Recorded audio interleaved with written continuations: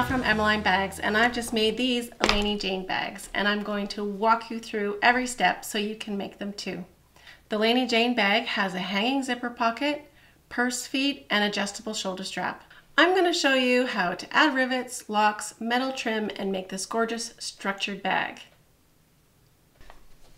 Okay, so let's get sewing. Okay, let's just jump right into the instructions.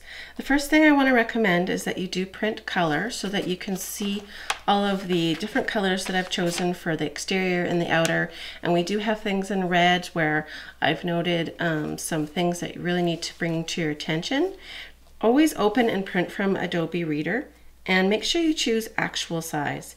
If you choose fit to page, you'll get a pattern piece that is way too small. So you can test this by checking your test square on your first pattern piece page on 14. There's also one on page 16, and just put a gridded ruler over it and make sure it is exactly the same size. If it's just a hair smaller, it actually is going to make a huge difference on the pattern page, because as your pattern gets bigger, that small hair becomes like 1/8 of an inch to 1/4 of an inch. Too small, actually. Let's get started on our fabric and interfacing requirements. I say more fabric may be required if you're using a directional print. I don't recommend a directional print for this bag. And a directional print is when you have a print that has an obvious top and bottom. So perhaps if you had a print where there was a person, let's say a person, their head would be here and their toes would be here. By the time you wrap that around the back of the bag, the feet would be at the bottom and the head would be at the top. I am going to show you how to make a seam in your pattern piece so that if you are making a cotton bag only, and I don't recommend this for the vinyl, but if you're making a cotton bag, you can use a directional print if we just use a different pattern piece. So when we get to the pattern pieces, I'll show you. So if you're in love with your directional print and you want to use it on the body of the bag, I'm going to show you how to do that. Okay, so let's just jump into exterior fabric. You need 3/4 yard, whether you're making the light woven cotton version or the vinyl. Only use the vinyl if you're experienced with vinyl, if you know your sewing machine is heavy duty, and if you know that you can sew it, because it makes it a lot more difficult. So we do sell these 1/2 yard rolls at Emmaline, and you can make everything out of it except for when you cut the strap off, it creates a piece that is much too small for your pattern pieces. So you either need to get 2 of these or 1 full yard piece. For the cotton version of the bag, I'm going to use this beautiful Ruby Star fabric. My outer is going to be this metallic, and it's by Sarah Watts, and the lining is going to be this Mountain fabric from the Golden Hour collection. So I've already shown you my vinyl. This is my vinyl version, and I'm going to use the same lining for that. Let's just jump in and talk about interfacings, because this can be a little bit overwhelming. There's a whole bunch on the list here, but we'll just break it down for you so you can know exactly what I'm talking about. Fusible interfacing says light to medium weight woven cotton. So woven means it looks like fabric. It actually looks a little bit like a thin quilting cotton. It's got threads that go left and right, and this is preferable because it acts like fabric, it doesn't wrinkle, it just adds a little bit of durability and stiffness to your fabric without adding thickness. We will have some coming in at Emmaline that are our brand, and they're going to be different weights, so you could choose the light or medium weight. But this is SF101 Shape Flex, and I find it works really well. So stabilizers are a little bit different than interfacing. Stabilizers add thickness and structure to your bag. My recommended one is Decauville. In North America, we just call this the regular Decauville, and there is a Decauville Light, but if you're in the UK, you may call it Decauville Heavy. And it acts a little bit like leather. It has a shiny side that's fusible. It doesn't stick super well, so we iron it on quite a hot setting and let it sit for a while. And if it starts to peel off, I mean, that's no big deal because it's going to be anchored in other ways. So there is a more affordable version, which is the Pell-On Peltex. This is also fusible one side, but as you can see, it does have some qualities which make it crease and bend a little bit more. We're going to put some other things with our bag, like a fleece if you're using cotton, or perhaps foam if you're using vinyl, that will hide these creases a bit. but this one really is the recommended one for me. Now I've got written down here that there's an optional piece in addition to the 𝐃𝐄𝐓𝐀𝐈𝐋𝐒, which is a non-fusible foam. So this foam is called Soft and Stable. It squishes to about 1/8 of an inch. It's really easy to sew. And actually, we're not even going to have it in the seam allowances. It's just going to add a little bit of thickness and stiffness to your bag to help it stand straight up. You can also get Bosal NR form or a Pellon flex foam. And I'm actually just going to show you what I mean by optional. In my bag here that I've made with our navy vinyl that we sell at Emmaline, I've used, well, let me just get my pattern pieces actually, because then I'll make it really clear to you.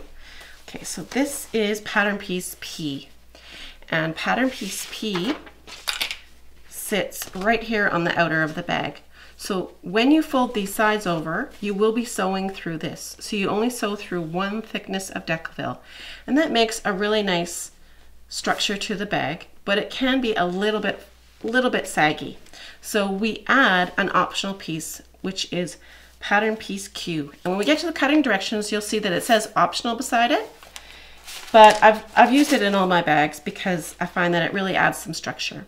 This actually just gets fused over top of the other piece, and it's out of the seam allowances, so we're not actually sewing through it. So it doesn't matter what sewing machine you have, you'll be able to add this.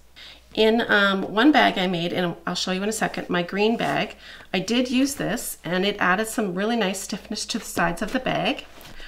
But in this version here, I actually used Soft and Stable. This Soft and Stable. Here, I'll show you what that one looks like. So it gets glued on with a little bit of clear glue to this piece, and it just adds a little bit of softness. It goes to the inside of the bag, so it's like this.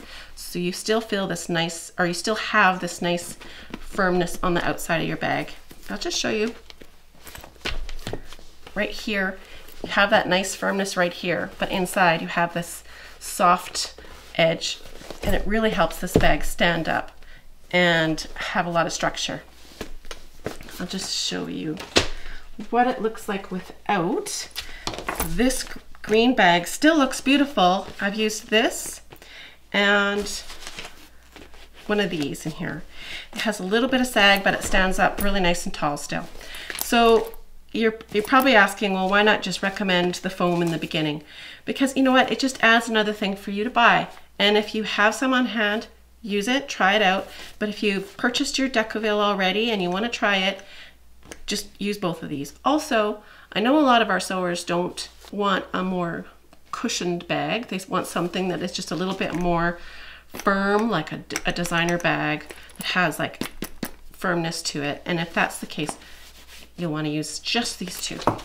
All of the flaps in the bag all have the 𝐃𝐄𝐓𝐷, but the cotton version also has fleece, and that's the next thing on our list. So fusible fleece looks like this, and I've put some of it in the flap of the bag for the cotton only version and in the body of the bag, and that will just create a bit of thickness to get it up to the level of vinyl. So you can still use your beautiful cottons, and you can have a bag that stands up strong and has a lot of structure. So we've gone through all the requirements. We've got our fabrics, our interfacing, the stabilizers, and the fusible fleece. Let's get into our zippers and hardware. You'll need a 7-inch long zipper. This is a number 3 zipper. The coil is 3 millimeters wide, and this is just a smaller zipper that's often used for small zipper pouches, pencil cases, that kind of thing. It's not your big bag zipper, and this will be in the top pocket of the bag right here. So this will be cut down to 7 inches when we're making the bag. And so you can have a zipper that's quite a lot longer, and it doesn't matter, we're going to cut it down. We'll also use rivets. I've put in here that they will be medium rivets, but of course if you're using a much thicker fabric, you probably will go up to large. Our medium rivets at Emmaline have a post that's 8 millimeters long. So if you have rivets that are between 8 and 10 millimeters on the post, you should be perfectly fine. I've got all of our hardware together in a hardware kit, And for my gold bag, reaching around here, for my gold bag, I'm going to use our gunmetal hardware. And the rivets are in addition to that. We haven't put the rivets into the kit because a lot of people already have them, and also because it's a lot of cutting out. The only change I've made to the hardware kit that Emmaline sells is I'm adding the wide mouth slider. And that is because with vinyl, you need to make sure you have a big enough slider for your strap because it's a little bit thicker. Now for the cotton bag, I'm going to do something a little bit different with my hardware kit. So this is the outer for the cotton bag. I do have the gold hardware kit, and it comes with the lock, and oh, there's that pointed trim. But I've got everything else and the rivets. The only thing I'm going to do is I'm going to actually take out the hooks and the D-rings, and I'm going to use these chain connectors instead. I'm going to show you what that looks like. I did it on my navy bag here. So I'll make a strap for this one that looks like this. Isn't that beautiful? So that's what I'm going to do with my gold one, or my gray one with the gold hardware. And the other thing I've done is there are instructions for a magnetic snap in there, so I'm going to swap out that lock and put in a magnetic snap so I can show you how to put one of those in as well. Let's talk about tools. You'll need a rotary cutter and ruler, and we use this to cut out our rectangle pieces. It's much faster and way more accurate than cutting out squares. I do have templates for the stabilizers and such, and that is because we have markings for our purse feet. But if you want to cut those out with the rotary cutter and ruler, just give them a quick measure and you can cut those out as well. And you'll need a zipper foot, I like a walking foot, some glue, some cleared glue. At Emmaline we sell 𝐃𝐄𝐓𝐀𝐈𝐋𝐒. It's clear drying, it's fast tack, and we prefer to ship this because it is not flammable, whereas the Fabri-Tac is flammable. A mini screwdriver with a Phillips head. I do like a really good quality precision screwdriver. They have a really strong fine tip on the end, and if you search precision screwdrivers, you should find one of these. I'm going to go through how to set rivets with you, so don't be afraid of that. We've got a great little kit at Emmaline, this one that includes everything you need. I'm going to show you how to use that, but I'm also going to show you how to use a press. We have those coming as well. We should have them in about 2 weeks, and I'm excited to show those to you. And some tape. Oh, that's my favorite and my most loved notion. I generally use 1 or 2 kinds of tape. The Wash Away Wonder Tape is perfect for putting in your zipper pocket. It's 1/4 inch wide, so sometimes that gets in your seam allowance, and that's totally okay because it doesn't gum up your needle. And the reason why it doesn't gum up your needle is it's actually not very tacky. So that's a pitfall if you're adding something like, or if you're making straps or something that needs to be really sticky, but it's a definite benefit if you're going to be sewing through it. So I use this for my zipper pockets, or just the 1/8 of an inch of our Be Creative double-sided tape. If I just use the 1/8 or 3mm size on the very edge, you can get away, and it's super sticky, and you don't need to worry about gumming up your needle. The 5mm size of the Be Creative tape I use in my straps.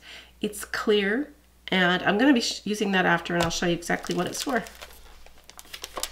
All right, so that's everything you need to know about supplies. Just want to make a note that our seam allowances are 3/8 of an inch. And when we attach a zipper, we'll use 1/4 inch, but I'll tell you when to do that. And our top stitching, I generally do at 1/8 of an inch. Okay, when we come back and I clear all this up, we're going to talk about cutting out your pattern pieces. Okay, we're at step 1, cut the pieces. I just recommend you read through all of this. It's all very important. I'm just going to highlight a few things and explain them. It says, where noted, tape the pattern templates with the gray bands together. And you've already seen a bit of this. Just make note to put them right on top of each other and not end to end. and the measurements are listed width by height. So when you see 9 by 3, that is 9 wide and 3 high. And you will only be cutting this box if you're using quilting cotton, or this if you're using faux leather or vinyl. You're not going to cut from this and this unless you're doing a bit of a mix where you cut a vinyl body and a quilting cotton flap. If so, you'll cut your front flap from the quilting cotton section, as well as the requirements for the matching stabilizer. You'll notice this one is a curved front flap, so there is that option as well between the curved, which is pattern piece M, or the pointed version. So you'll need to cut either C or M depending on if you're doing pointed or curved. And then with it, the flap stabilizer, which is the interfacing or fleece or Decauville, you'll need to choose between I or S. So the pointed flap has its own stabilizer and the curved flap has its own stabilizer as well. Number 4, on the cutting list, there is an optional stabilizer Q if you want a slightly more structured bag. That is here. So optional for added structure is Q. This is the one we were talking about earlier. I'm going to do one bag with Decauville and one with foam. So you can add this or cut this out of foam if you like. The shoulder strap, that should be cut from the full width of fabric before you cut any other pieces. So that is F in either the quilting cotton or the vinyl version. When I cut my pattern pieces, often I'll use just a rotary cutter and set them down onto my surface and use this. I find it's fast, it makes straight lines, but you can also trace them. Exterior panel A says on the fold. And that is actually really important. So I've got it in big letters here. This is the fabric needs to be folded and this needs to be placed on the fold.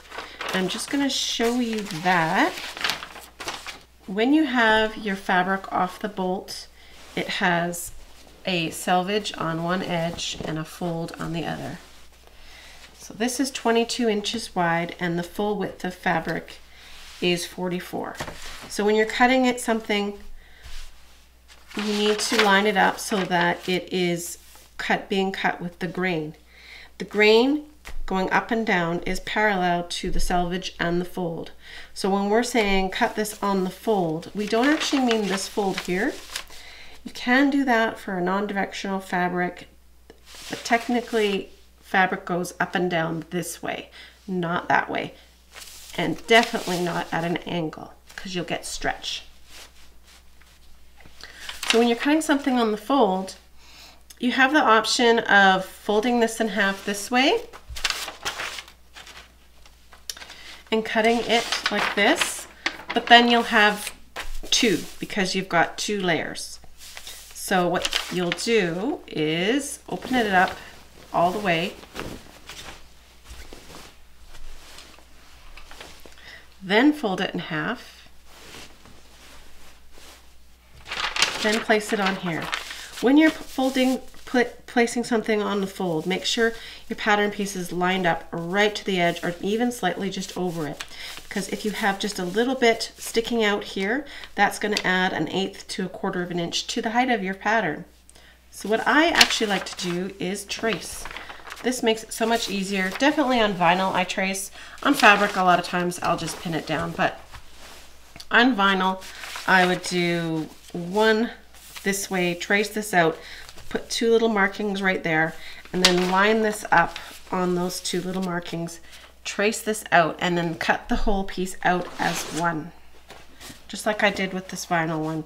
I've got my little markings, and that's pretty handy because in a moment we're going to talk about markings, and I've already made these little clip marks right where I ended my pattern piece. Another thing to note is make sure that you're cutting and drawing just past on the edge of the black line around. Don't cut your paper templates out right on the black line, or you'll find that your template pieces are going to get smaller and smaller because you'll lose that edge. And when I trace something out, like, where's my pen?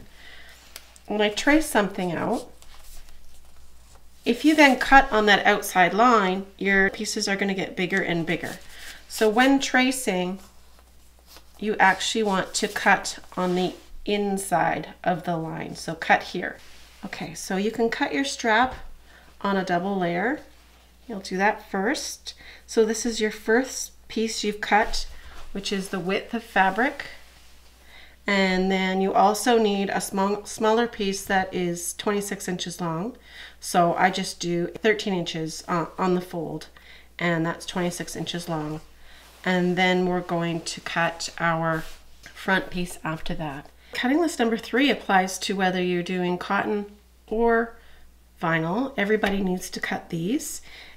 Let's talk a little bit about directional fabric. Of course, I'm trying to find one that's directional in my fabric stash, and all I found were these adorable pink flamingos. If you cut this pattern for A on the fold, like so, your flamingos on the back are going to be upside down. So a workaround for this is to use your lining template. Pull out your lining template. It is exactly the same size, but it has a seam allowance added across the bottom. And what you'll do is you'll just cut 2 of those. You can do it on a double layer, and then what you'll do is just sew them across the bottom using a 3/8 seam allowance and press that open and flat, and you'll have one large panel that now has flamingos going one way on the front and the opposite direction on the back. Step 2, we're going to be transferring our pattern markings and attaching our interfacing and fleece. Transfer the markings where I mention it. When I say transfer the markings, the best way to do that is actually to poke a hole right in the center of these dots, and then you can transfer your markings that way. They'll just go right onto your fabric in the center like that, and you can darken them up if needed. Pay close attention to where it says should be not disappearing pen or disappearing pen, because if you do transfer your markings onto these base pieces and you use a pen like a Pilot friction pen that irons off, when we do iron these together, the markings will come off. The clips that I'm talking about, you can do this while you're tracing out your template or after, but you can do a little pen mark on here and then clip them with the scissors. And I also like to mark my rivets on the front of my bag flap. If you've made one of these bags, your center placement is already cut out, but if you haven't stitched yet, you'll still have this section in here. You can use 2 things. You can use the bit that you cut out, or you can use your stabilizer piece. And this is how we're going to mark the placement holes for this one, okay?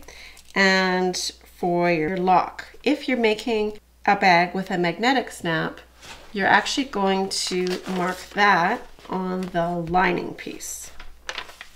Now you can go ahead and fuse on your interfacing. It says to center the interfacing where required. So a lot of my interfacing, all of my interfacing, is much smaller than the pattern piece. And this is very important and on purpose. And there's some bags you can get away with having interfacing right out to the edges, but on this particular bag, it is important that they're smaller so that we don't have too much thickness. So center them where you can. They'll look like this. For these large pieces, we'll have up to a 1/2 inch gap on the top and the bottom. And the only things that you're not going to interface quite yet are the straps, because we're going to interface these later when we sew these 2 strap pieces together.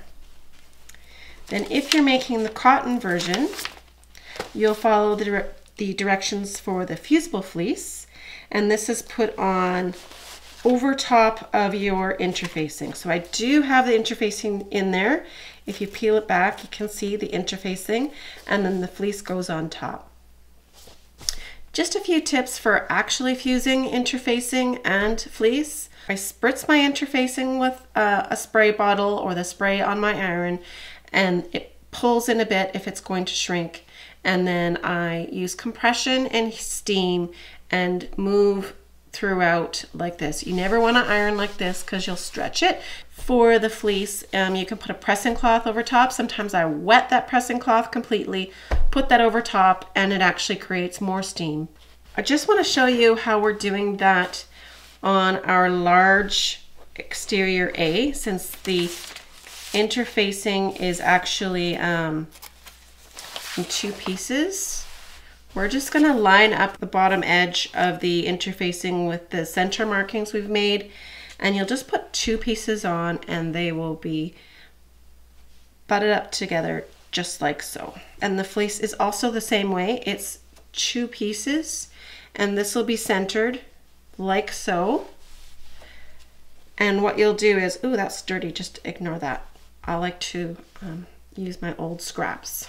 So you can create folds as well, center marking, and line it up with that center there just to make it easier. And then double check. So this one I'll fold as well, and then double check, oops, that is center. So measuring on either side. I should also mention that none of the decaville will be added at this time. Any of those pieces that are cut from this chart will be added later in the instructions. So all you're doing right now is adding your interfacing and fusible fleece if you're using it. Step 3, we're going to start making the straps. I have these at the beginning because we will need to have some of these things made before we attempt to sew the pockets on page 8.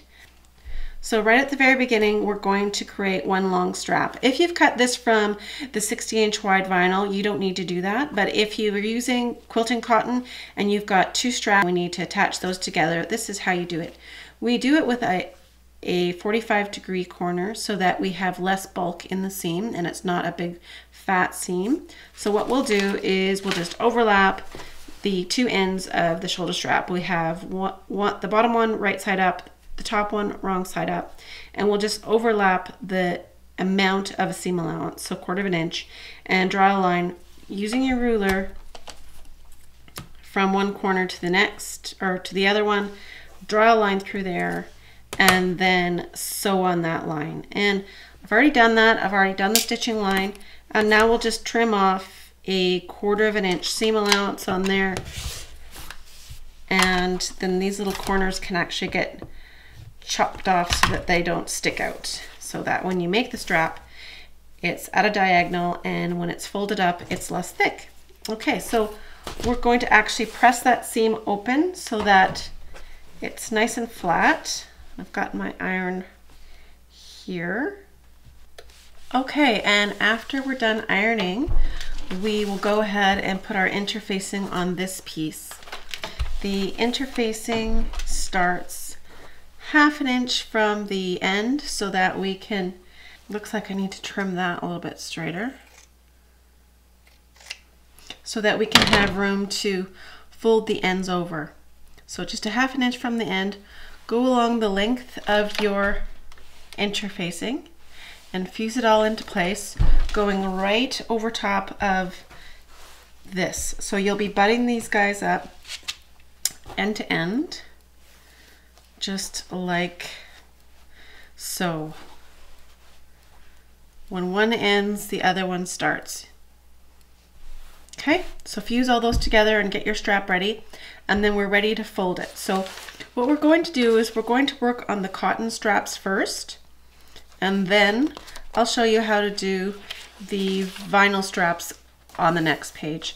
So for the cotton straps, the same directions are needed for the shoulder strap and the zipper pocket hangers.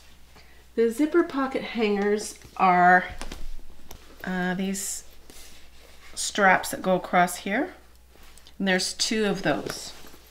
This is the zipper pocket hanger, and you'll do the same thing for the shoulder strap. You're going to fold the end over 1/2 inch.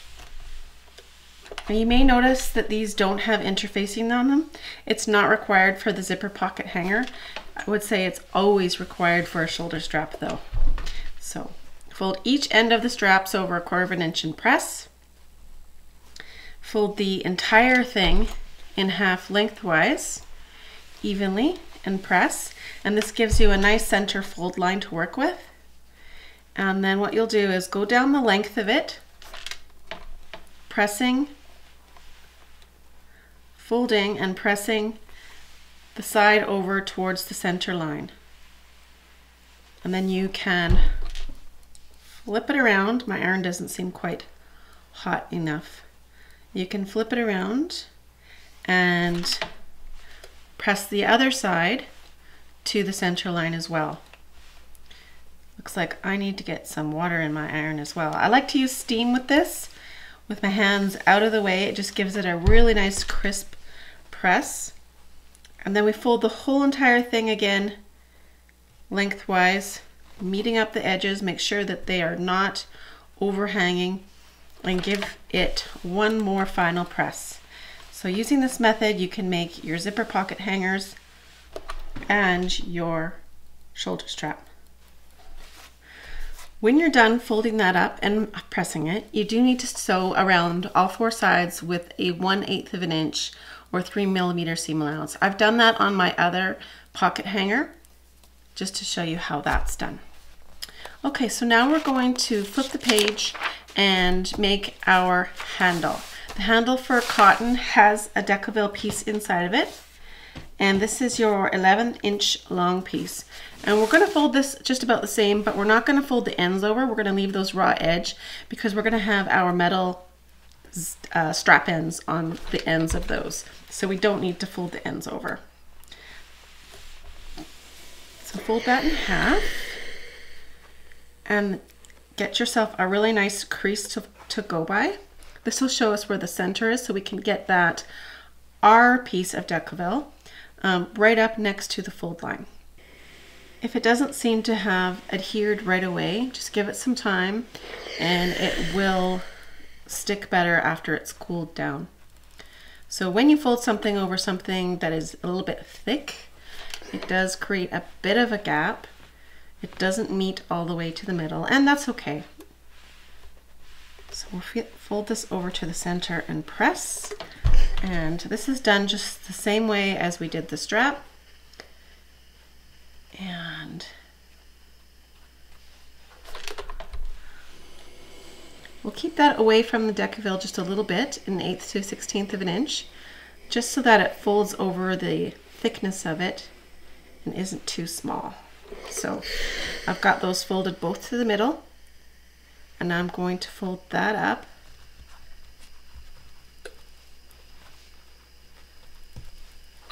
And press. Take this to the sewing machine and stitch around all 4 sides just like we did with the pocket hanger and what I'm going to do with the strap. I'll finish those up and then we'll work on the vinyl straps. Okay, I've made my handle, my 2 zipper pocket hangers, and my strap. And now we're going to work on our vinyl ones. And they're done just a little bit differently because of course we can't iron vinyl. So let's just have a peek at our instructions and see which is first. Okay, so we're going to do the shoulder strap and the handle the same. So just so you know, the handle is on the top and the shoulder strap are done with raw edges on the ends. They're done just like this handle that we made with the cotton. In order to find the center line, we're going to use our ruler, and it's a 3-inch wide strap, so half of that is 1.5 inches. So we'll just do a quick line down the middle. Then we'll take our wonder clips and we'll clip the outer edge right to the center line like this, going down the length of it about every 2 to 3 inches just to hold it in place. Okay, and then turn it around and do the same thing. Now fold the whole thing in half and replace one of the clips. Make sure that these are lined up really evenly. Fold in half, reclip, and you can take the ones out you don't need, or if you feel better, if you want more clips, you can just reclip the one on the other side or both. Now we just need to top stitch around this, and we do the same method as we did on the cotton one. Okay, these ends are going to be left like that because we're going to put metal strap ends on them. So we'll do that for the strap as well, and so around those. For the zipper pocket hangers, I've done something way different with them. This one is a little bit weird, and the reason is because we don't necessarily want to have metal strap ends in here, and we don't necessarily want to have raw edges. So I've just made the ends so that they fold over. We will be having some edge paint in the shop in the next couple of weeks, and edge paint is just an amazing product. And we'll have colors to match our vinyl, and basically it means that we can coat the ends and leave these raw edge and ends. We're going to have the Giardini edge paint from Italy, and it's about 2 weeks away. So in the meantime, we are going to fold the ends over using this method in my instructions, and that way if you don't choose to get edge paint in the future, you don't really need it. So what we'll do is we'll just do a quick line down the middle. So these straps are 3/4 of an inch wide. Clips flying everywhere. And then I like to do both at the same time, and I just draw a line across the ends at 1/4 of an inch or 6 millimeters. Down that side and down that side. While you have your ruler here, you can go ahead and do this marking that I show that is 3/8 of an inch from the center. So if you just put one of your ruler lines on the center line and mark over 3/8 of an inch, you can just draw a quick little dot there. Now you can draw from this point to here out to the edge with the ruler, like so, and that is your cutting line. Or if you do want to speed things up, you can just line your scissor up at the center point and line it up with the marking at 3/8 of an inch and snip across. This way you don't actually have to draw each line. In order to make our straps, we'll now do a length of double-sided tape right down the middle. We're not going to be stitching in the middle here, so it's fine to have this double stick tape that is quite tacky because there won't be any stitches there. The stitches will be on either side of it. So fold the outside edge to the center line and stick this down. So stick this all the way across both sides. If your tape's not quite as wide as what I'm using, you can just use 2 rows of it. The tape will be right down the middle. As long as it's not wider than, say, 5/8 of an inch, then you will be just fine. Now we can push those little tips that we made, the little miters, over. I like to put a clip on the end just to hold it in place until it's time to sew. And then I'm going to take this to the machine and I'm going to sew all the way around all 4 sides. Okay, we're back for step 4, where we're going to start assembling the exterior. And the first thing we're going to do is attach the magnetic snap.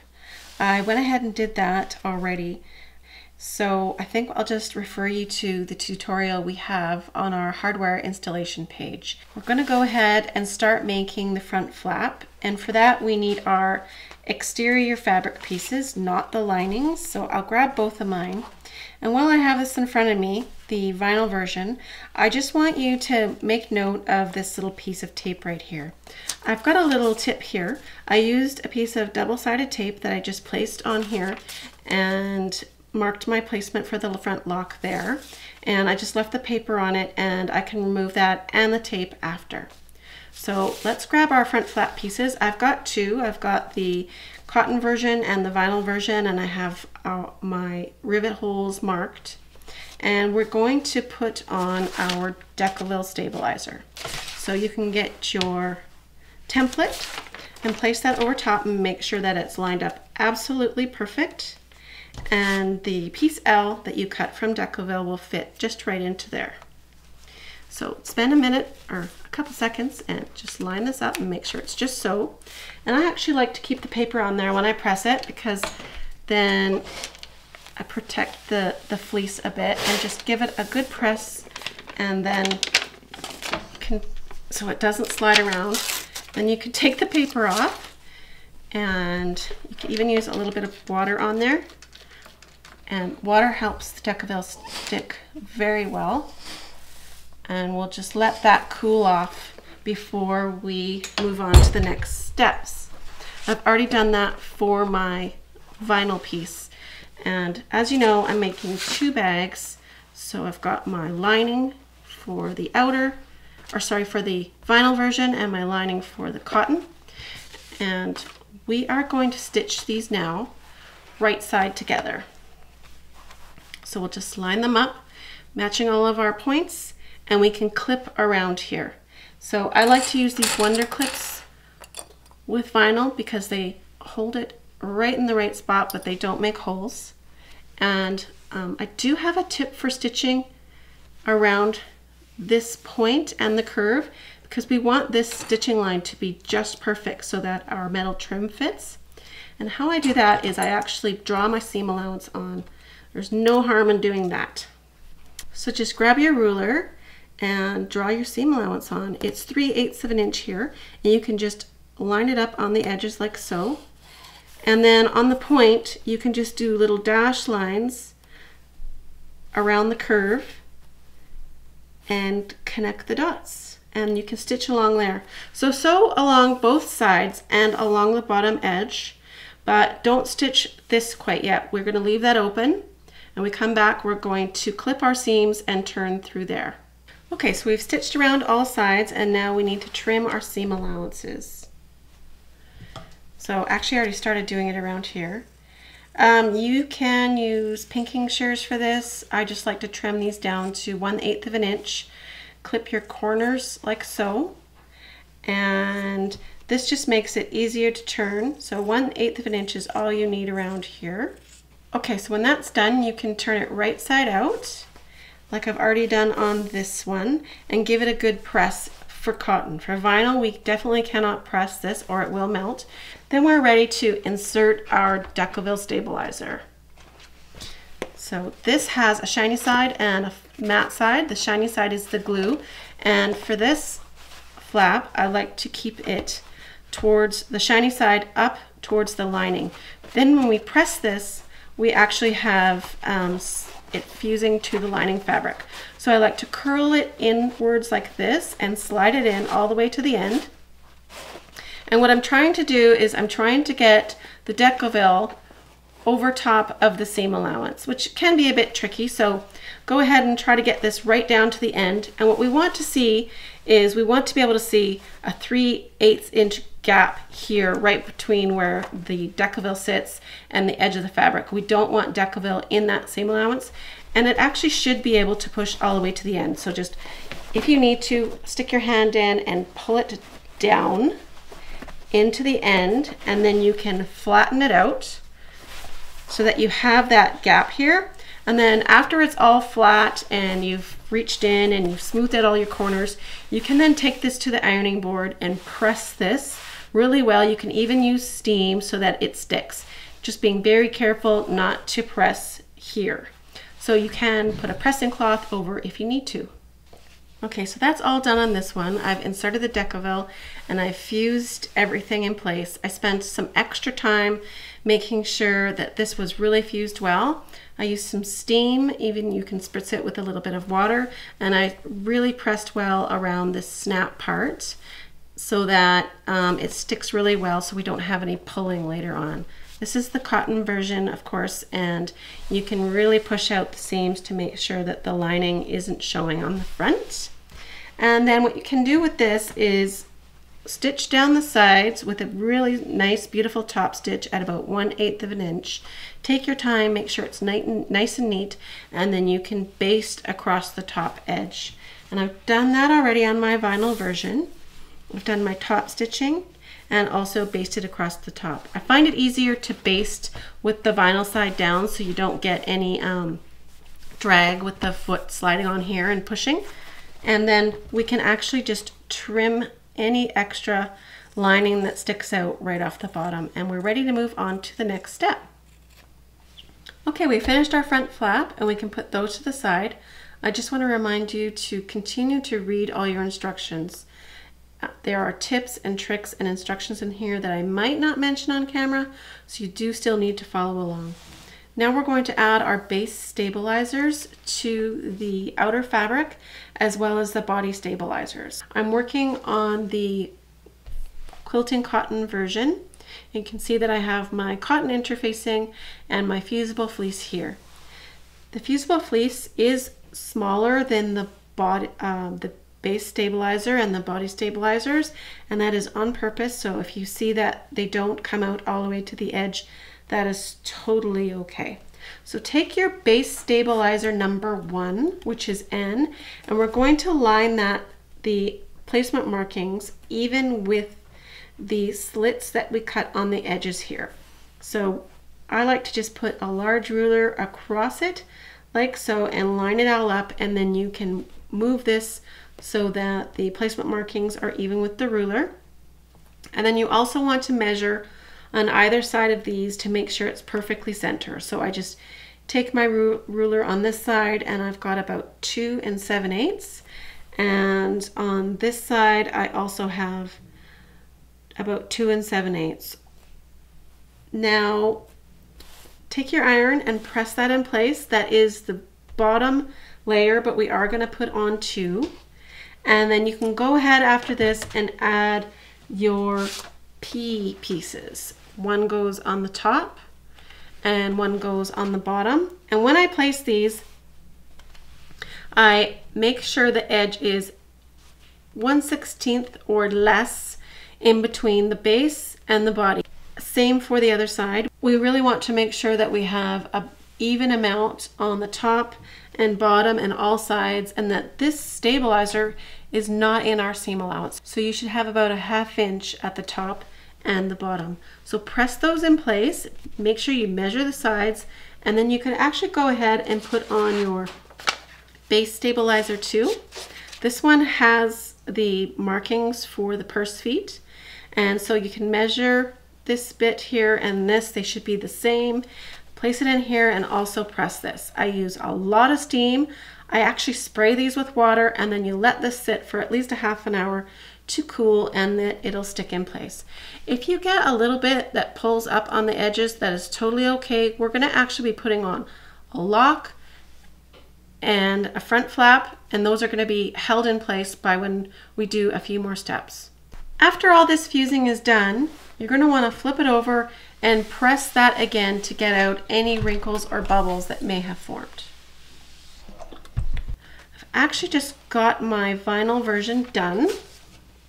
I want you to have a look at number 15, where we trace out the Q pieces. So at this time, we're not actually going to be fusing these additional stabilizers. These are the additional optional pieces that are described in the materials list and in the cutting list as optional. They just create a little bit of an extra stiffness. On my vinyl bag, I'm going to go ahead and choose the 𝐃𝐄𝐓𝐀𝐈𝐋𝐒 optional stabilizers, and on the cotton bag I'm going to use foam.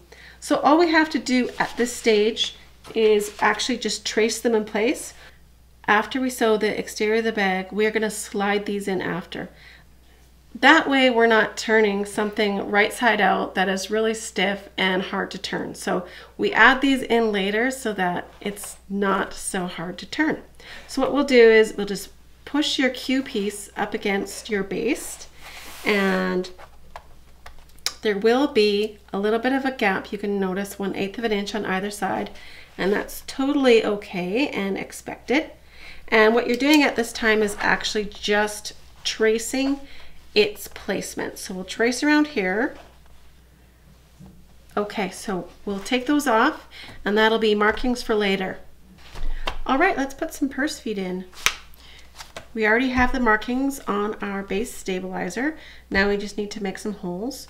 Normally I just make some little slots with a seam ripper, but since we have a lot of layers here, I'm going to go ahead and use my punch just to create some small holes. So insert one of the purse feet right into the hole, and I turn it so that when I split it, the prongs are going outward instead of out towards the edge. And then I'll just put a washer on, putting the purse feet prongs through only one of the holes, because these holes are a little bit too far apart for putting them in separate holes. And we split that out like that. I used to put glue on the back of my purse feet, but I found out after I was trying to take these out one day that if you just put a, that one's not open, if you just put a blob of glue over and then cover it nicely with a piece of fleece or interfacing, later on when it's dry, it's very, very difficult to get out. So go ahead and put all those in. So now we're going to add our lock pieces. So if you haven't marked your front placement for your bag lock, you can do that now for both the lock or the magnetic snap. It looks like I haven't done that one. On this one, I'm putting in the magnetic snap. And we already have good stabilizer on the back, so I don't really need to add anything to that. So what I'll do is just place this in front of me like so, and then I'll use my washer and mark the 2 slots. And this is just like how you put in the male side of the lock. Just use your seam ripper to cut the 2 holes. You'll need a drop of glue on the back, like so. Push that through. Now this is the side you need to make sure you don't hit with the iron, because it does have the magnet in it. I do like to put something soft down before I fold the prongs over. So I'll just actually move this, and we'll just put the washer over, and I'll just use this screwdriver to fold over those prongs tightly. Okay, now we're going to place our male part of the lock on the front of the gold vinyl bag. And what we'll need to do is we'll need to place the washer over top of the hole to make sure that we mark our slots in the right place. So I really want to make sure this is going straight. So what I'll do is I'll find the closest marking here across the top, that closest measurement, and we're at 3 inches. So I'll make sure that this line at 3 inches is paired up and matched right across the top edge of the vinyl, and that will make sure that my washer doesn't get crooked on me. So then I'm just going to make note of which holes I need to make for the prongs, and it is the ones that are 2 over on either side. And now I can go ahead and finish the lock just like I did the magnetic snap. Okay, so just flip it over and make sure it's still straight. Straighten it if you need to while the glue is still wet. Moving on to the next section, we're going to attach the bag flap, which is actually really easy to put on. So you need to make sure that you're working on the side, this side that does not have the snap or the lock placement, and just find your center marking there. The bag flap itself goes on wrong side up. So we've got our lining side there, and we're going to center it on our little center clipping that we did before. What we'll do is, the bag flap is actually 10 inches wide, exactly. So if you mark, or if you place your 5-inch marking on your ruler, right on that center mark, you'll be able to center your flap right on there if you line it up at the bottom edge and the 10-inch marking. If it's a little bit squished, just pull it apart or center it in between there. We've got our center marking on our flap lined up with that one there, and now we can attach that there. To make it stick in place, I like to use the Wash Away Wonder Tape because we are going to be sewing through the tape, so we don't want to use the Be Creative tape because it's too tacky and it will gum up your needle. The Wash Away tape is not very tacky, but it's just tacky enough to make sure it sticks our flap right where we want it. So put it right to the very edge so that it doesn't go past the 1/4 inch mark, and put a line of it right across the top and tear it off. Then we can peel the backing off. Maybe. I find it helps if you scrape the back with your nail. Okay, so we'll just make sure that I didn't move this over. Oh, and I did, so we'll fix that up. And you can line this up right on the center marking and stick that in place. Pull your ruler away, and if you're not using tape, because you totally don't have to, get a pen out right now and mark a little dashed line right where you're placing this, just so that if it does slide off when you're at the sewing machine, you know exactly where to put it back. I'm using the Pilot Friction pen, and these iron off. If I do get it passed onto this part, it will come off. Another thing for you to do right now is trim any stray threads so that they're not poking out underneath the flap of the bag. Okay, so those are all trimmed. What we're going to do is we're going to stitch this down with 2 stitching lines. One is 1/8 of an inch from the edge, and the other is 1/4 of an inch from the edge. So actually I find it really easy to just actually mark my stitching line to make sure that I'm stitching exactly where I want to be. Otherwise your bag flap could be crooked. So also my presser foot on my machine I'm using right now doesn't have a clear 1/4 of an inch marking, so I find if I put this on, it'll show me right where to stitch. And also this is not going to be seen later, so don't worry about using ink. I'll just go stitch that up. I've already got this one done. This is my vinyl one. You can see my 2 stitching lines here, and what we'll do next is we'll just fold this over nice and smooth, and because our decoville ended there, we don't have any decoville in the seam, so it folds really nicely. Now we're going to stitch a box on here to secure it in place, and I do like to do some back and forward stitching at each end just to make sure it's nice and secure. This area will be getting a lot of wear and tear, so you want to make sure that's strong.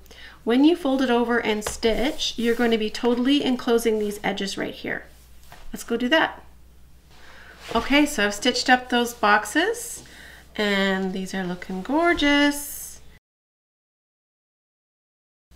Okay, let's get started on our hanging zipper pocket. The first thing we're going to do is prepare our zipper. I've already stitched over the end of my zipper. Basically, you just get this under the sewing machine and just go forward and backward a couple times and do some stitches just to hold the teeth together evenly.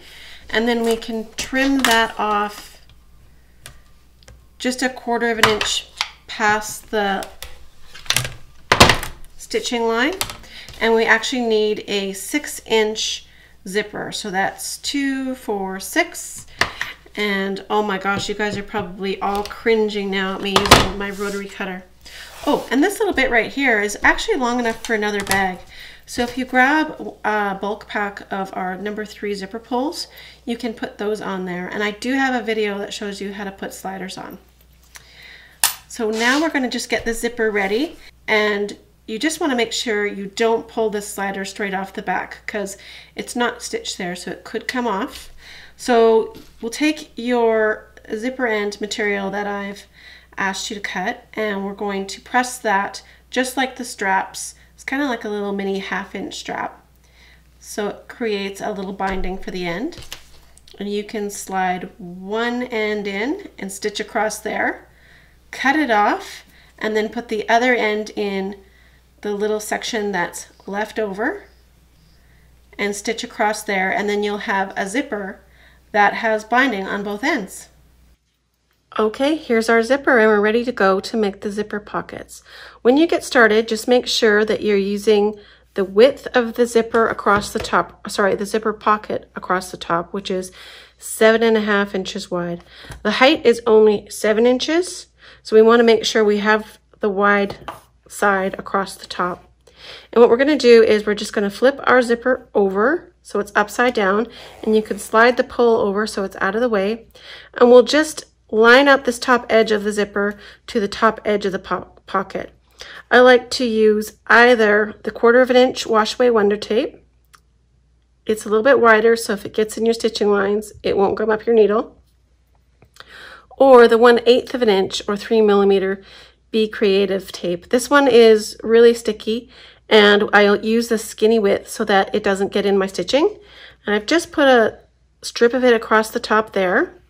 And then you can line up your zipper, just making sure that it is centered and you have the same amount on the left and right hand side. You want to be very sure that this is lined up just perfectly straight before you sew.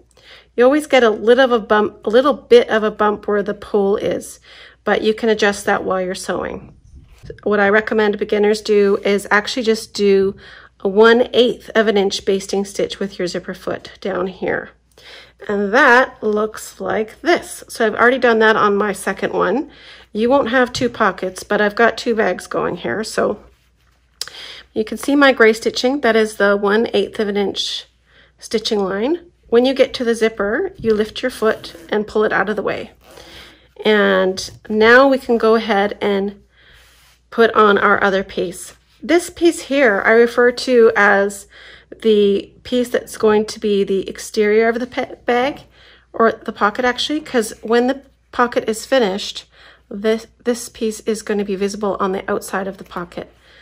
This is actually going to be the lining of the pocket. So when it's finished, it'll be on the inside of the zipper pocket.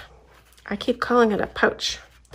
Okay, so what we'll do now is make sure we have the same width, and I'll do another strip of the tape across the top.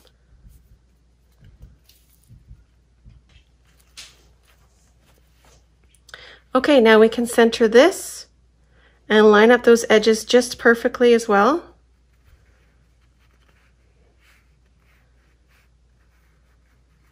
Now we're going to stitch down here using a 1/4 inch seam allowance. If you're at all unsure of how wide that is, you can go ahead and draw that seam allowance on. There's no problems there.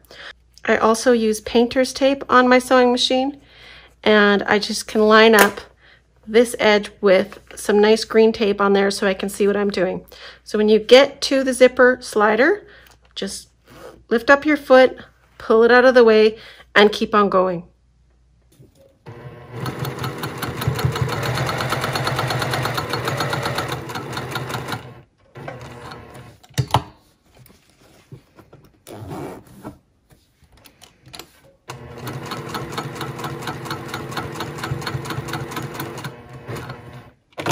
Okay, and while we're here, we're going to flip this piece down, leave the seam allowances there, and we're going to go ahead and top stitch along this edge right here.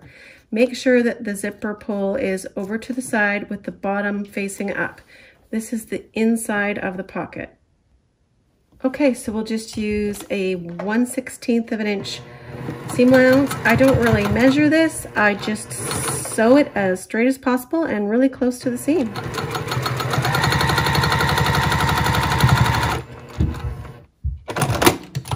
Okay, now we'll take this over to the table and we will attach zipper pockets to the other side. Okay, so we're just gonna do the same to the other side and finish sewing those 2 pieces on. And when that's done, we'll also flip the interior piece to the side and top stitch along this one. And when we're done, we can take this to the iron and press these out so they're nice and smooth. So I'll just press the lining in the outer to this side and this lining in the outer to this side, and just press along the zipper. Okay, so we have gone ahead and pressed this flat.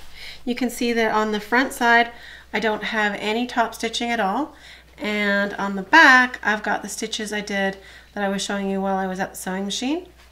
And what we're going to do now is we're going to add the zipper hangers just like it is shown starting at step 30. And this is actually really easy.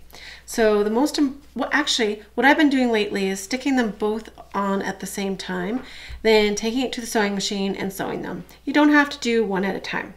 So what I do is I get the backs of them lined up just here, and since we're going to be sewing between this stitching line and this stitching line, but on these, I add a piece of double-sided tape that fits right in the middle. I just don't want to go past here, otherwise my tape will be too long. So I just fit that in, and then, okay, so now I'm just going to place these on the pocket about 1/8 of an inch down. It doesn't have to be perfect. I wouldn't go lower than that though. And what you want to do is make sure that this amount on this side is equal to this side. So I just eyeball it. Just have a quick look, make sure that's nice and straight, and stick that in place. And now I'll just make this one exactly the same. So I'll put that on there and stick that in place and make sure they're both even. Yes. Okay, so the most important thing is that you don't sew these down going through both the outer and the inner pieces. You have to flip back the lining on that one and then take this to the sewing machine and sew a square right here. I do find it helpful to just do a chalk line right where I want it to start and stop, and I like it to start and stop just right where this stitching is.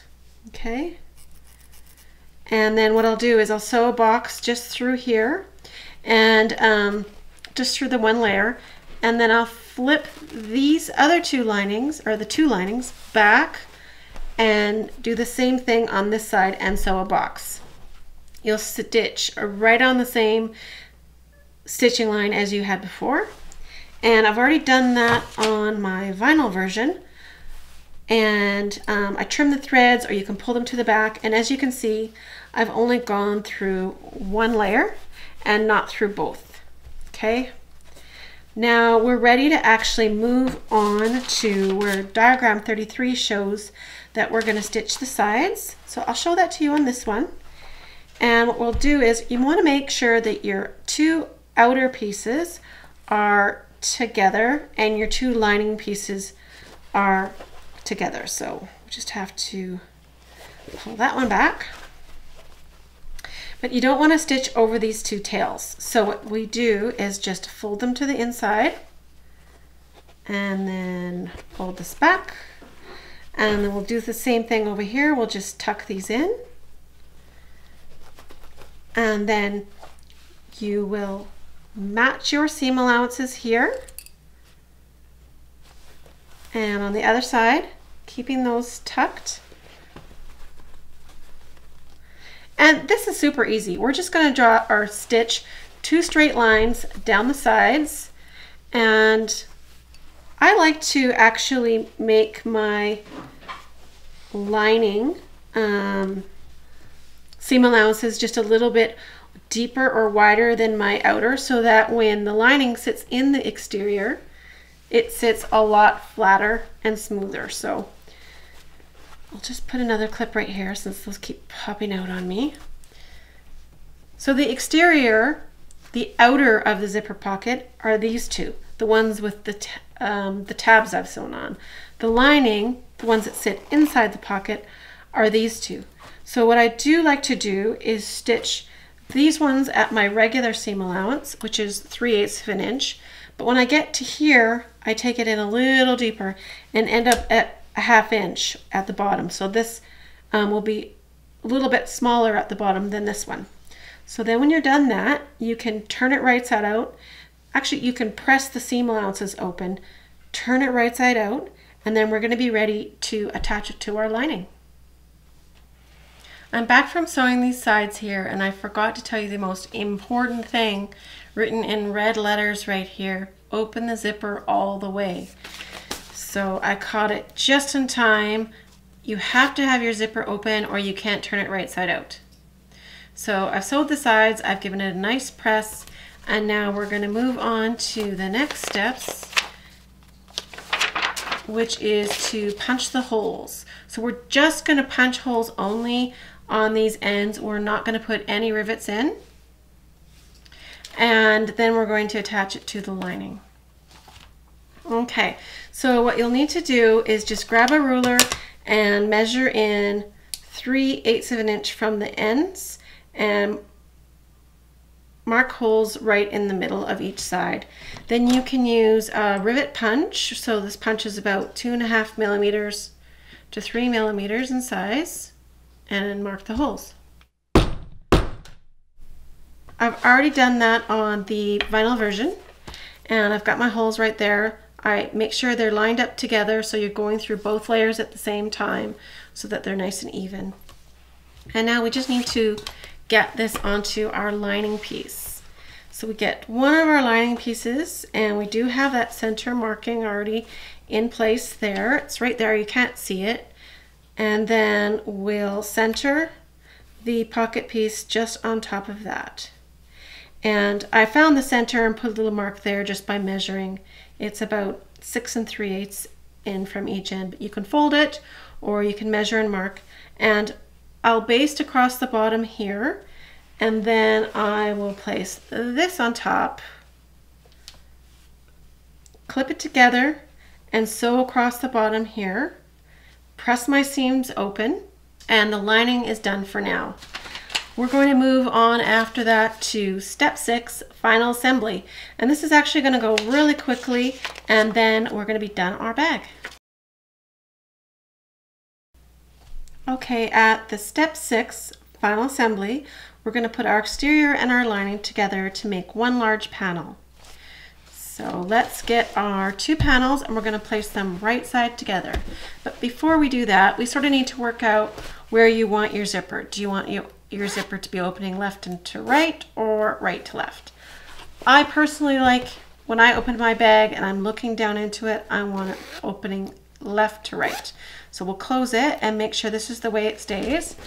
So let's just pretend to put our bag together. So if we had our bag together and the lining was inside and the bag was closing, that would be the way that I want it. So that is situated with the flap at the top and the zipper pull on the left. So what I'm going to do is I'm just going to flip this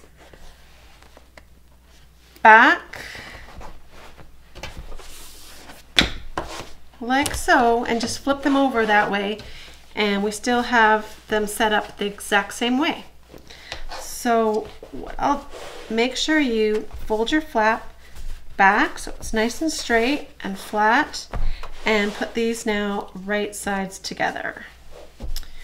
We will match all of the center markings on all 4 sides, and on this side you have your lining matched up with the center marking there, or sorry, the lining seam.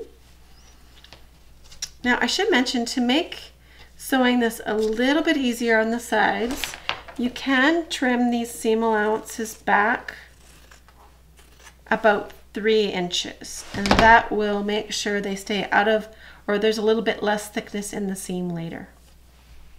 We're only going to sew around 3 sides of this, and we're going to leave this open. I'll just put a clip right where I want to start my stitching and right where I want to stop my stitching, right there. So we'll only sew in about 1.5 inches on each end. So that leaves this big, huge side opening, which is perfect because we have all this Peltex on here, and it'll make it so easy to turn. So what you can do now is matching up all of your markings, and clipping all the way around, you can stitch around the outside of your bag using a 3/8 of an inch seam allowance. Okay, we've got everything clipped around the outside, and I'm just going to go sew around here and leave this open. When you're done now, we're going to mark the seam allowance on the opening. Okay, I've done all my stitching. Now I'm going to go ahead and trim all the way around the outside, except I'm not going to trim this area here.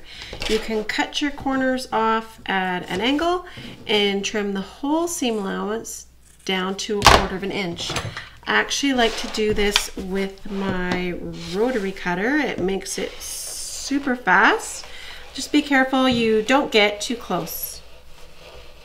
Okay, I've trimmed all that away, and now I'm going to turn it right side out through the opening. Okay, when you turn it right side out, be really careful not to pull on the flap. And I find it works easiest to just grab a corner from across that is opposite and start pulling that through. Now you're going to poke your corners out, and we'll give it a nice press around the edge. If you feel like any of your 𝐃𝐄𝐓𝐀𝐈𝐋𝐒 unattached, that's okay. You can give it a nice press from the inside to re-adhere it. Okay. After we get it turned right side out, now we want to look at our optional queue pieces.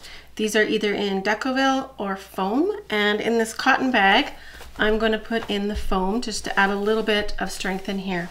So what we'll do is slide them inside and center them and align them up right in those areas where we did our pen drawings.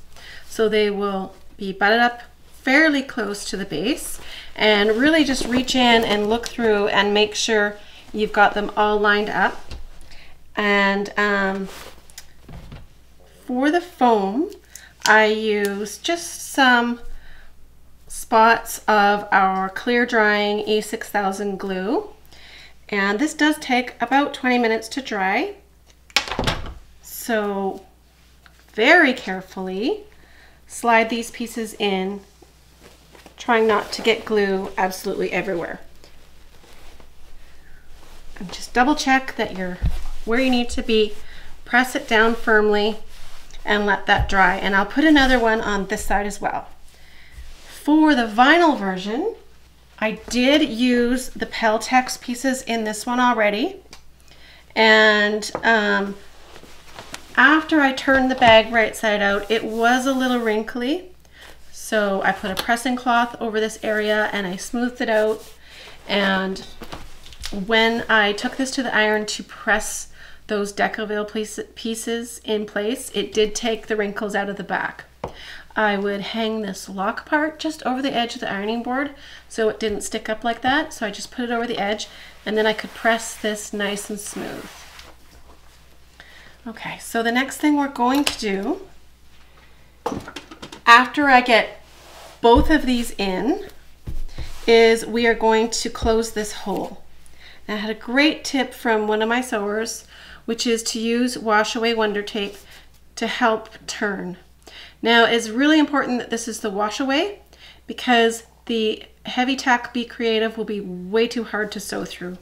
So actually, I placed the tape just on the edge of the pen line that I drew, and as you'll see, when I fold it, it actually makes a very, very good crease just on the edge of the tape. So it folds over perfectly and sticks in place. And I'll do that on both sides, the front and the back, or the lining.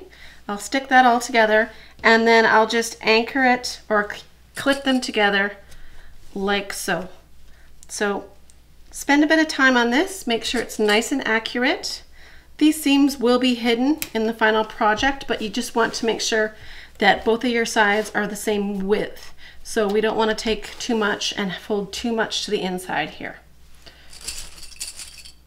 I'll just bring back my vinyl version, and I've already clipped a lot along here. I like to clip with the front of my clips on this side, because when I do my top stitching, I'm actually going to sew on the front here. And so, oh, if you've noticed this piece of tape, this is just so I don't scratch my lock. So I'll just go ahead and finish folding this over. For the vinyl, I actually I don't bother with the wash away tape because it's not really tacky enough. I just fold it over and clip along here. So when you're done that, take yours to the machine and do top stitching all the way around. I actually like to start on this side with the gap first. So I'll close this and then I'll just continue all the way around the panel, making some really pretty top stitching and closing that hole as I go. Okay, we've stitched all around the outside and we're just going to work on this section here. Now please note that the instructions for that are on the previous page. So we're working with the bag panel lining side up and we're going to fold the outsides in. You need to be very careful that you don't actually bend your stabilizer that's inside there. So you can just feel for the edge and fold the side over gently. It doesn't have to be super tight. And what we'll do is we'll clip all the way up the side. So I like to find the top and clip there, and then the middle, and then fill in between. So once you've clipped all of these sides together, you can take this to the sewing machine, and I like to work with the right side up. So I'll sew from the front of the bag and I'll do a 1/4 inch top stitching seam allowance. I really need to use my walking foot with this. I find that it works a lot better. So if you've got dual feed or a walking foot, now's the time to use that. Okay, so we're just going to start past the beginning of the front flap where it's attached. And we're going to sew right down the edge using a nice long stitch.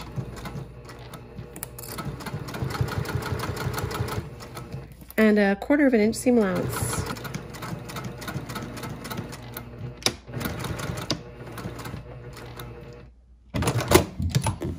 Okay, so I've stitched the sides up and now we're ready to start forming the side sections. So we'll take this so it's right side out and fold it right in half.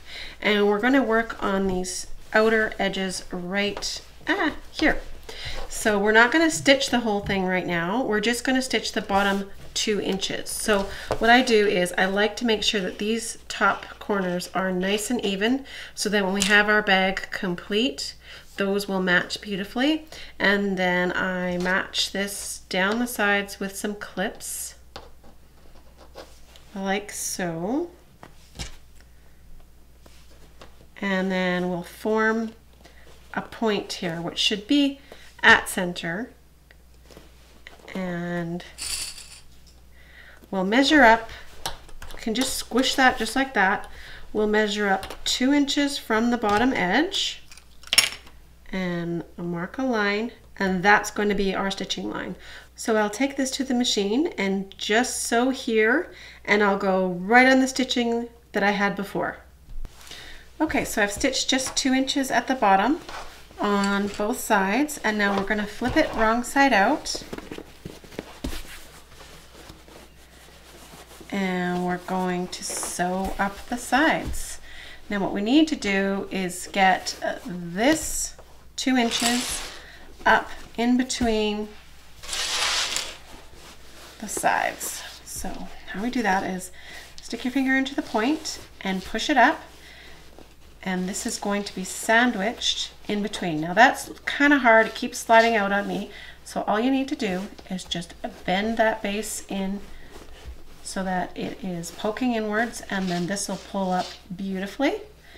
And then we'll just clip this together like so and clip it all the way up the side. You shouldn't actually have any trouble sewing this with the cotton version. You should be able to stitch right onto these stitching lines.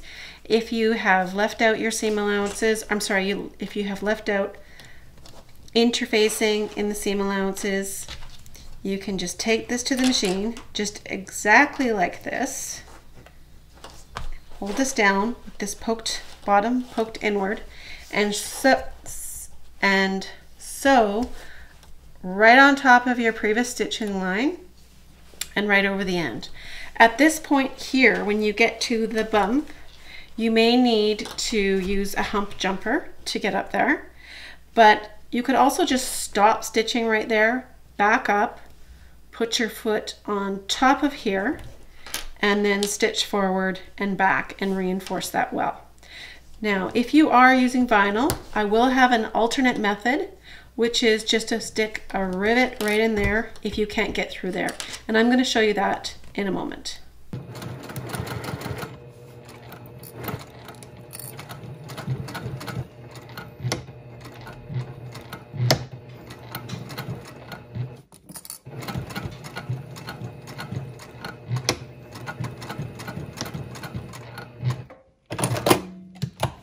Now we've just stitched our last seams on this bag.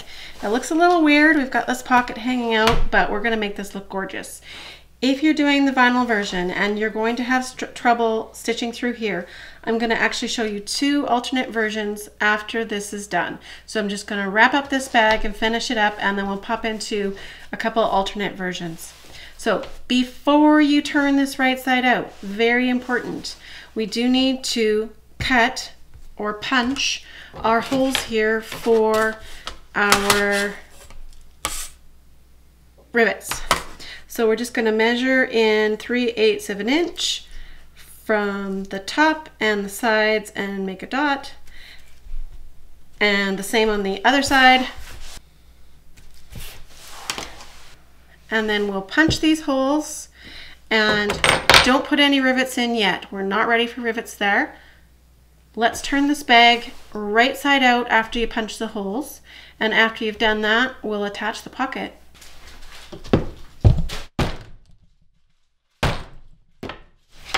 Okay, so we've turned the bag right side out. Now we can give it a quick press to get out those wrinkles. I like to use my sleeve press, or you can just use the side of your ironing board or a tailor's ham or some fabric stuffed inside. And I use my mini iron for this. It's a little steam travel iron, and this works great. So just make sure you don't touch that magnet, and you can press out the wrinkles on the front and back. Now we just need to get that pocket up here and attached in place. So we've got our holes all made already, so we just need our rivets.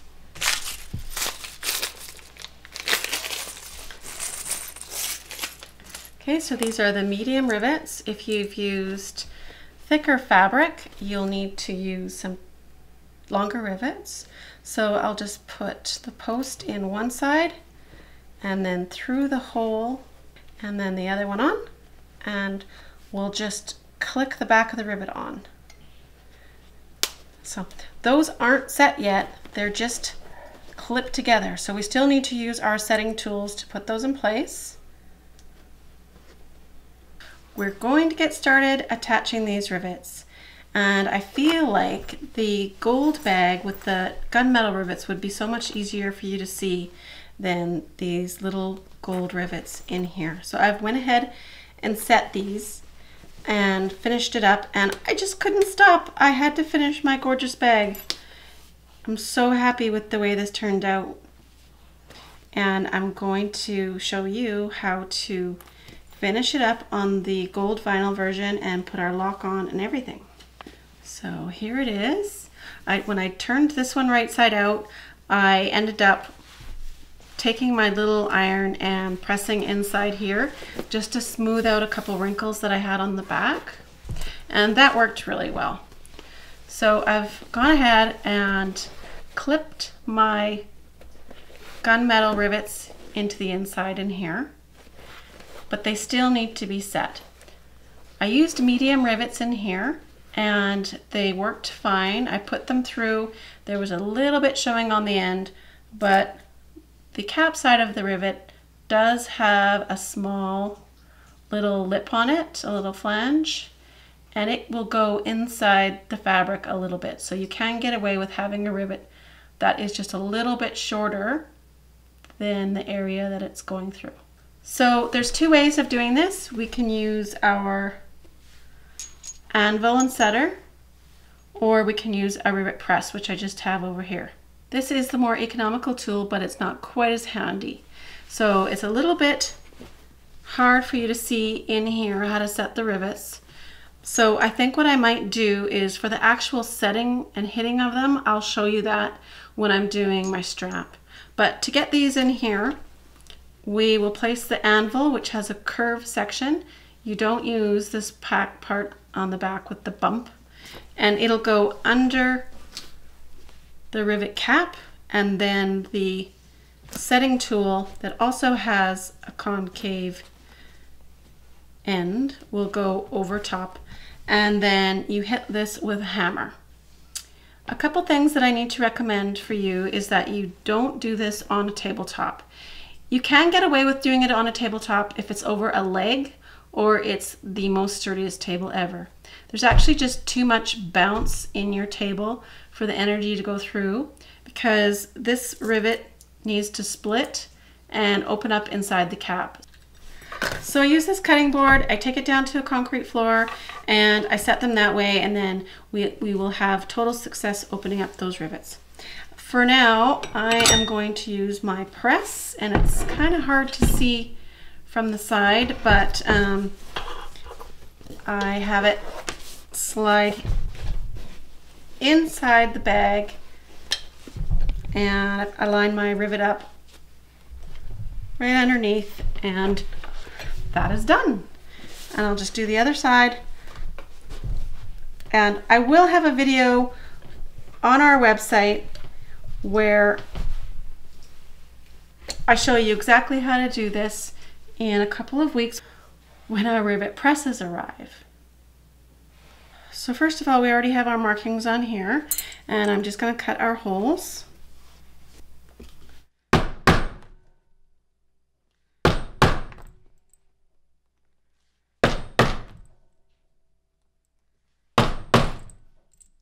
And I need to do the same for the handle and the strap.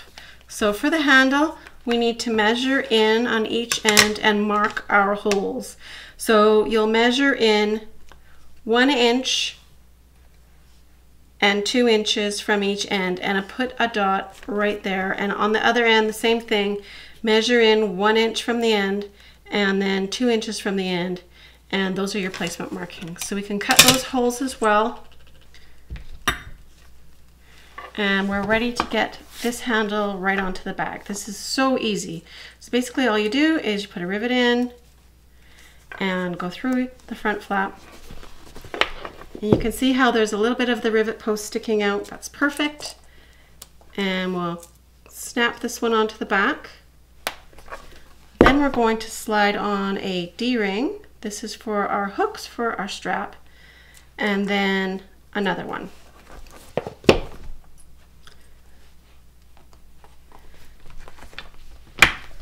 And we will do the same to the other side. Okay, now let's just set the rivets. We'll just make sure this stays centered on that anvil, and this needs to stay straight right up and down, and we give it a couple of very firm blows. Now we always have to check to make sure that it's set. So get your fingernail underneath there, make sure it's really tight and it's not loose on the front and back, and then you know it's done. Okay, so I'm going to finish those and then I'll show you how to do the strap. Okay, we've got our shoulder strap and we are going to thread it onto our strap slider. So for the wide mouth slider, the curved bumps should be on the top so that we get our strap going the right way, and we'll just slide one end in from the bottom and fold it over.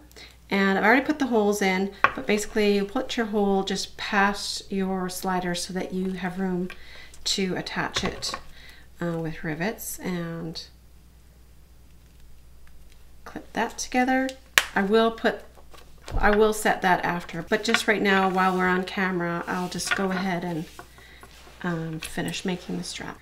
So you just want to slide it through one of the swivel snap hooks and back onto itself and make sure it's not twisted, and then we'll go right back through the strap slider.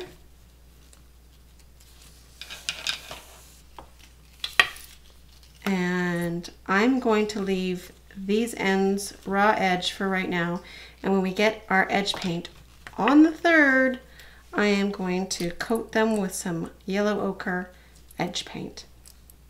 So now I'm going to thread the other end into this hook and put another rivet in here. Okay, and after these are set, this strap is ready. Okay, so the last thing we have to do is just do the lock and the strap ends. The strap ends are super easy. Basically, you just slide them on with a bit of glue and put the screws in the back. A couple of tips for the fabric ones, I would use fray check or fray stopping liquid on the end so you have less fraying. And when you're attaching them, poke a hole with an awl first to get your screw started and then insert your screws there. Okay, those look great. Now we have two more things to do. Put the trim on and the bag lock. I like to put the bag lock on first, and what we'll do is just confirm its placement, and that's why I had you do this temporary spot, this temporary tape, just in case there were some issues and the bag flap didn't land exactly where you want it to. I'm actually really happy with that, just where it is. Now you may have noticed I do have some really nice folds here. So what I did was, when I was making it, or now would be a great time to just fold it alongside the edges of where the deck-a-bill is and make some really nice creases. You will notice that right now, while it's new, the front of it tends to curl a bit like that. So I'll just take it and fold it up and sort of train it to fold under. And you can do this again after the bag is made, and it'll lay a lot flatter that way. So we'll get our lock out and we'll find out exactly where to put it with the back plate. So put the plate right over the center marking, and then we'll grab a ruler just to make sure it's super straight. So what I want to do is just make sure that I'm not tilting it this way or this way. So we can line up the center and then sort of measure out from the sides. I've got 3 and 6 here, or sorry, 3 and 9, and I'm pretty happy with the way that looks. So I'm going to mark this with a pen. So I'll mark the whole way around. Actually, I'm just going to take that off. And I can remove that tape now. Okay, if you noticed on the back side of the front plate, there are borders around the cutting hole. So what I'm going to do is just draw those in, because we actually have to cut it a little bit bigger than this. So I'm going to just draw in those borders, and this is actually where we're going to cut. Okay, and then I will first cut the holes on the ends with a nice big circle punch. This is my number 6 punch, which is 3/16 or 4 millimeters.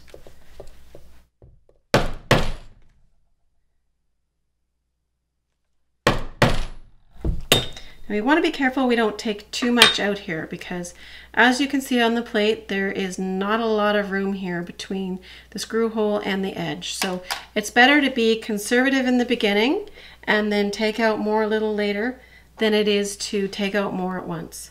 You can cut these out with scissors, and what I would do then is take my seam ripper and take out as much as I can and cut it with some really large shears. But we also have these shape punches on the website, and they work really well. There's 24 different sizes, and we'll find a couple that work. Usually we don't have the exact shape, but you can overlap them. I found this nice square one, and it actually looks perfect. So I'm going to punch one hole here and one over here.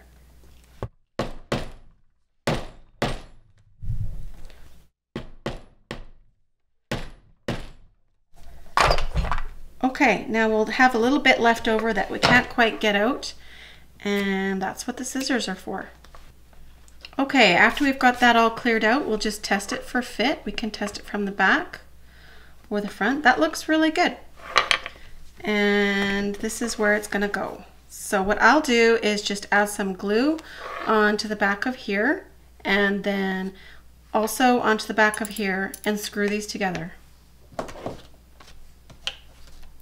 I like to use a clear drying fast tack glue. We use E6000, and we sell this in small precision tips on the website. This is not really a precision tip, but I had a leftover glue, so we can't waste it. I have scraps of Decovil I use, and I cut up little bits of it, and these make great little spreaders for our glue. Now I want to make sure I don't scratch this when I flip it over, so I'll just put a little something behind it. And we'll press the fabric in around all the edges, and I see a few stray threads there, but I'll just wipe those out of the way, and a little bit more glue on the back. A little bit goes a long ways. You don't need very much of this at all. Okay, then the screws. Awesome, that looks great. So now I'm going to put on my trim, and basically this is just the same method. I do have some tips though. When you're putting on your screws, I do recommend you try them out in your holes first. These are just the teeniest, tiniest little screws, and they're so easy to cross thread. So measure this for center. So on each side of here, this side is about 2 1/4, and this one looks like it's 2 1/4. I'm just going to double check and make sure it looks good and lined up next to this lock. And this could use a little bit of glue in the channel too. Honestly, the glue is what holds it in. The screws really just tack it in place while the glue is drying. So I'll get some glue on there and get these screws, and then I'm really excited to show you my finished bag. Okay, let's see how it looks. Oh my goodness, and we have to get those straps on there. I need to see what those look like as well.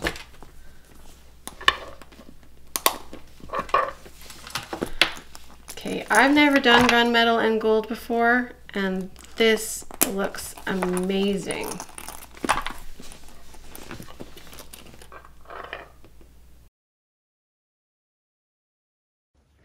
I have 2 other methods for sewing the sides here.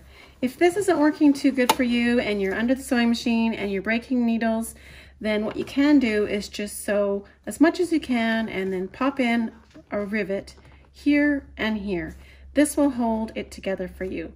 I've got another method here for you that works awesome. One of my testers, Mel, showed this to me.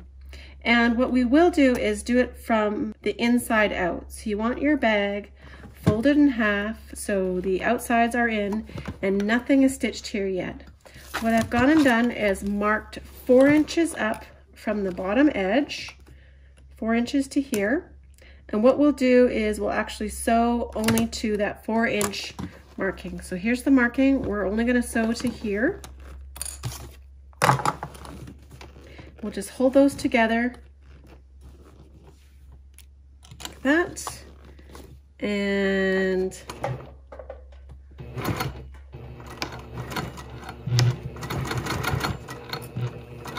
when we get to the marking, we'll just reverse to make sure that's nice and strong. Okay, so now we can actually just open that right up. And what we're going to do is fold this so that the center line comes right up into that seam, creating a Y. Okay, so I'll clip these together so that they don't slide. And now we're going to sew this section and this section, just like this. So we'll get that under there. So what this is doing is it makes it so that you're not sewing through all layers and only 2 at a time, or 2 layers of. So go as far as you can, get that clip out of there, and then reverse.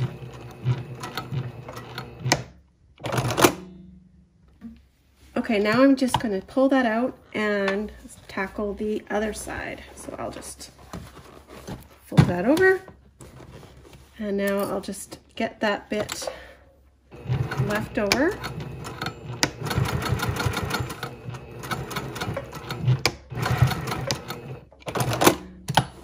So now I have these stitched completely like this, and we can fold this up, and you can now put a rivet in here or a couple rivets in here to hold this together. Thanks so much for sewing with me today. I hope you follow us on Instagram, YouTube, and TikTok. All of the links for the products and our socials are in the links below.